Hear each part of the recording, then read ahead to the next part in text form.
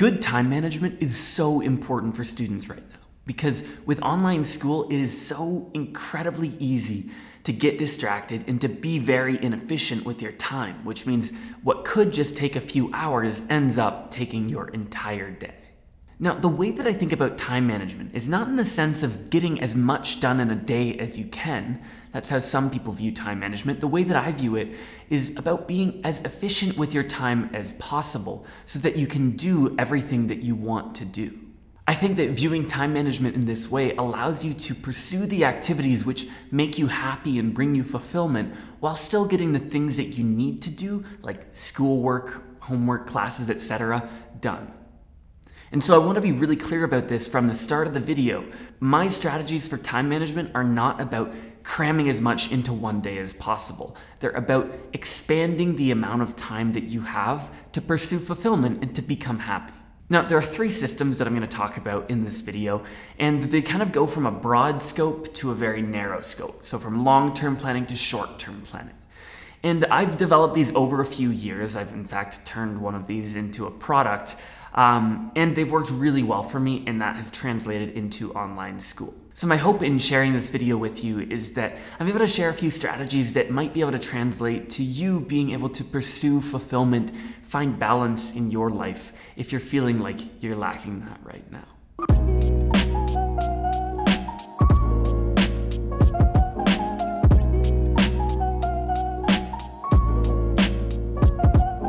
So for long-term planning, I love Google Calendar. I use it for recurring events that I know are going to be happening every week or every month.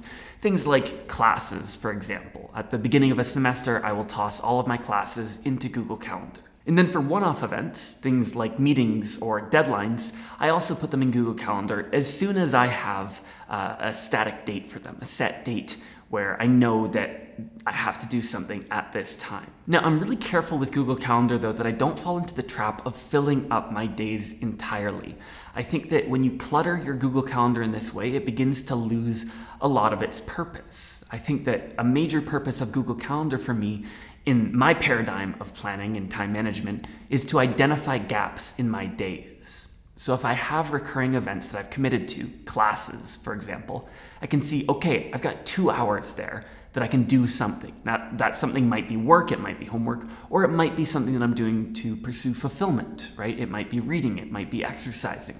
But Google Calendar for me is about identifying gaps and protecting those gaps. So really what I'm scheduling with Google Calendar are the things that I have to do at a certain time and nothing more. I'm not scheduling in, okay, this period is when I'm going to be doing homework, this period is when I'm going to be doing exercise, etc. I have another system for that.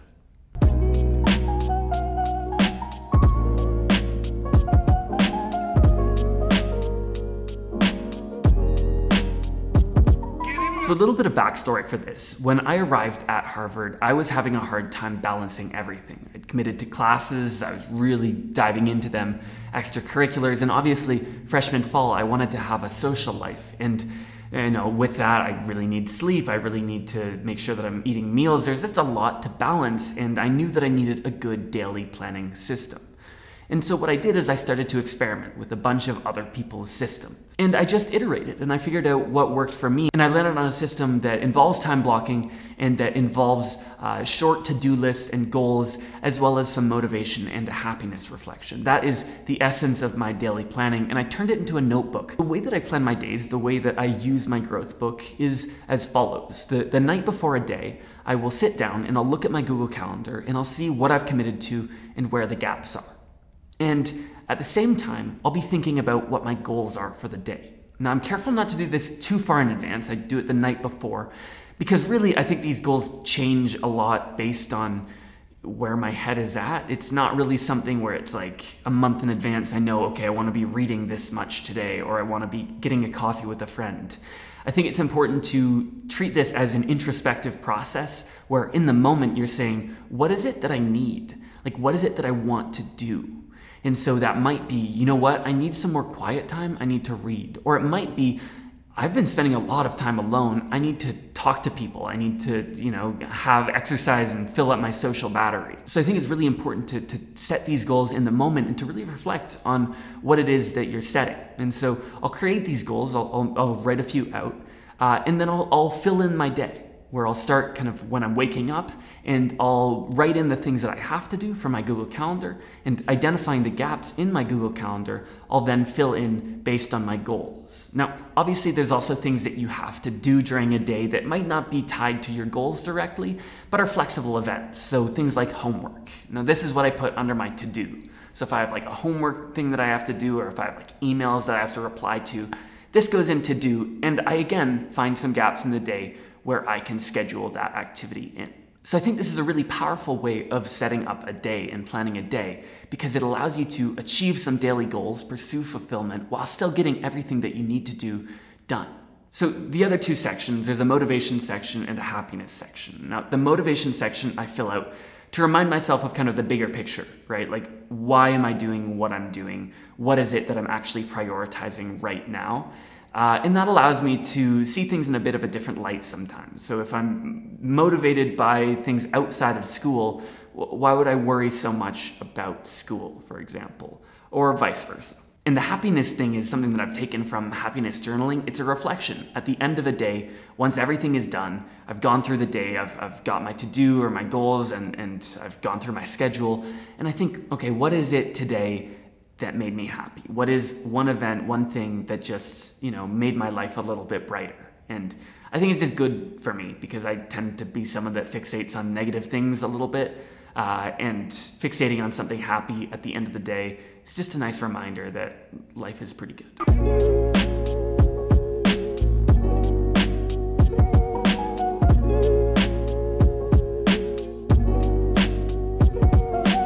The third and the final system is kind of the most zoomed in system of time management. I actually tend to refer to it as attention management more than anything.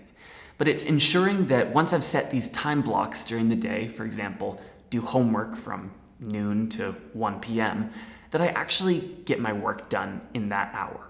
And for me, there's a couple systems which I use for this. So one is managing my attention in the sense that I turn off notifications and I put myself into as much of a distraction-free environment as possible. But the core of attention management for me is when I've set time blocks like this to manage my time within them using the Pomodoro method. I think this is like the biggest hack for your brain if you're studying for a certain amount of time.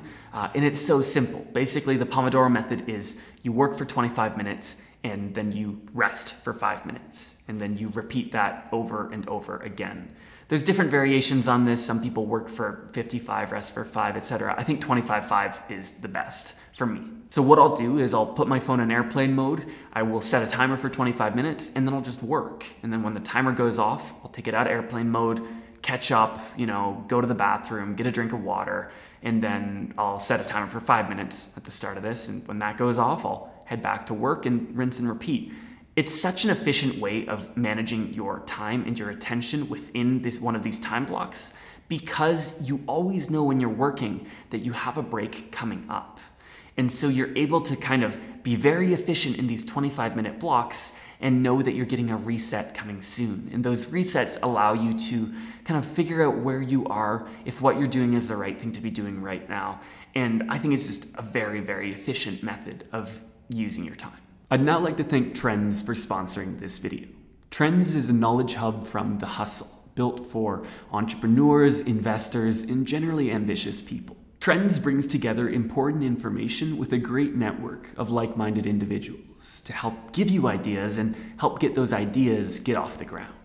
My favorite feature on the platform is Signals. Signals is a collection of articles, each of which is centered around one trend or signal. For example, you can see things like the search interest history of Dalgona coffee, if you remember when that was going crazy, and read analysis about how that might evolve. I think it's really cool.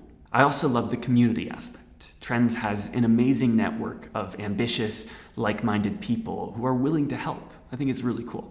Right now, you can get your first 2 weeks for just $1 if you go to trends.co/JohnFish.